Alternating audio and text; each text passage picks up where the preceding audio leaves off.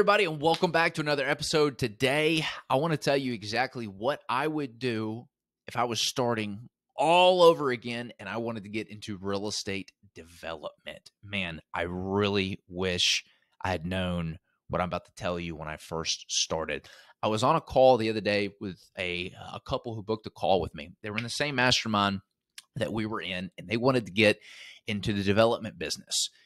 And they said, look, we know very little about this. We know a little bit, but not much. Can we book a call with you? And I said, sure, happy to sit down with you.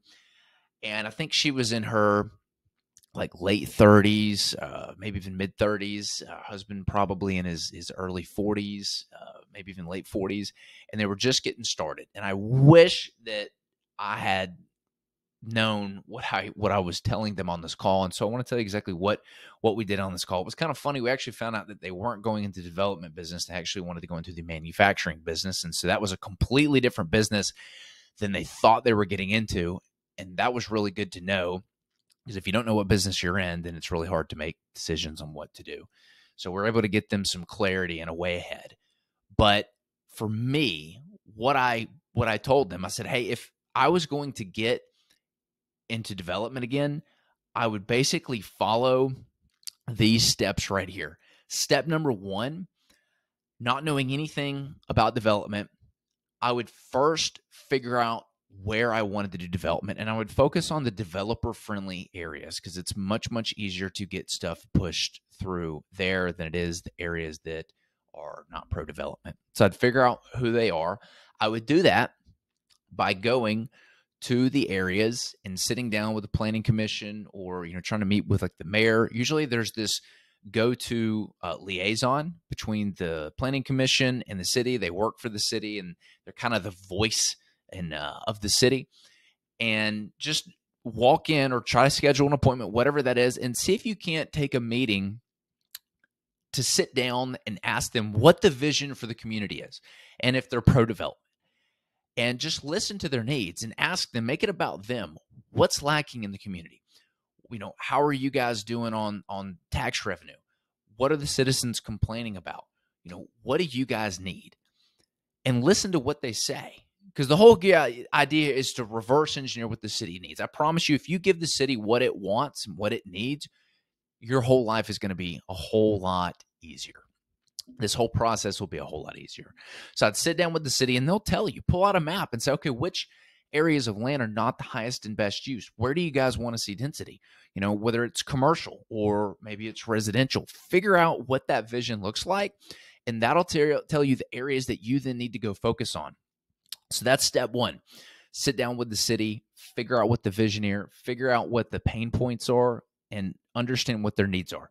Step two is drive the whole community, and I'm not joking, don't leave any stone unturned, and get an idea of where the developments are. What's going up? Is it single-family housing? Is it a lot of commercial? Try to get on the phone and sit down with some commercial agents, some commercial brokers, and get an idea of what's selling and what's not selling. So figure out who the players are. Figure out who the go-to commercial brokers are. Sit down, take them to coffee, buy them lunch, whatever. Introduce yourself. Say, I'm new to town, and this is what I'm looking to do. This is what I'm looking for. And I would go and I would start meeting with the other developers or the other builders in the area. So if you're driving by a development, park your car, get out, figure out whose it is. Reach out to that person. Sit down with them face to face. I would start building what I would call, my buyers list. So if I found the development, like who would I partner with or who would I sell it to? That's the first thing that I would do, because I'm building my list of partners, because I don't know anything about development at this point, which means I'm going to have to partner with somebody. So that's step two, is figure out who the players are in the market and sit down with them. Step three is I would then start going to the exact people who own the land that I'm looking to develop, because I've got a good idea of what areas the city wants to see development and which pieces of land are not the highest and best use. I now have a list of potential partners to partner on. Now I need to start going and breaking through what I call the chaos of society, right? We are inundated with emails and text messages and voicemails and phone calls. The key here is to break through. And quite frankly, I think one of the best ways to break through is just go knock on people's door, right? We don't talk to a ton of people per year, but we have a very high close rate on the developments that we do have on the pipeline because of our value add strategy. It becomes a very easy conversation when you can go to somebody and say, hey, you got a piece of land and a home on it that's worth $400,000 or $500,000 right now. If I could offer you $800,000 for it, would you be interested? And they've got a pretty good idea of what the value of their home is because they know what's selling in the area. And they're like, well, yeah, how are you going to pay me $300,000 more than what my home or land's currently worth? And then you explain the process that you want to take it through. And you will put that piece of land under contract with a contingency to get it rezoned for X number of units. So you'll put it under contract. And this is where your partner comes in. Once you have that, and you'll be honest with the seller. Say, hey, this is what I do. I'm a developer. I partner with builders. We develop land. And here's how we're able to give them a whole bunch of money that's more than what their home's currently worth. And this strategy works. After you get it under contract, that's when you start going to your list of other developers and other builders that you've made and say, hey, I've got a piece of land right here.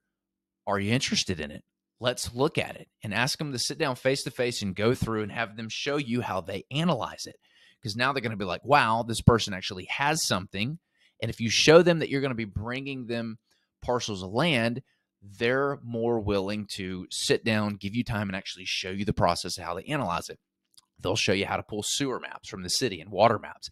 It's kind of the next step that you want, is to see exactly what can you get the density there, because typically you need sewer and water to do that. If not, hey, do you need to do like a step septic system, or how many homes can you get on there with a septic system? So you'll start looking at these different things, the zoning, etc. So that's the third step. That's the third step that I would do. Now, once you've contracted for a specific outcome and you've got a partner in place, now just the learning process takes place. I mean, even if you've got to give up the majority of equity in the deal just to get the deal done so that you understand how to do it in the future, that's huge. And that's really all there is to it. We've got, multiple people who are doing this. They're bringing us land deals, and they're wanting to kind of get coached through the process. And we're able to monetize these deals that they're not able to monetize because they just don't have the experience or the capital to take it through that entitling process or that rezone process. It does cost money. You do have to pay a civil engineer to design things. You've got to get those construction drawings approved by the city. Someone's going to have to pay the civil engineer. And that's why bringing in a developer partner, building that list in step 2 is so important. You want to make sure you can bring that partner in, and they can coach you through everything. They can do all the heavy lifting. They can pay for things. They've already got the relationships with the civil engineers, and you're just a fly on the wall learning. And that's how I would do my very first development all over again.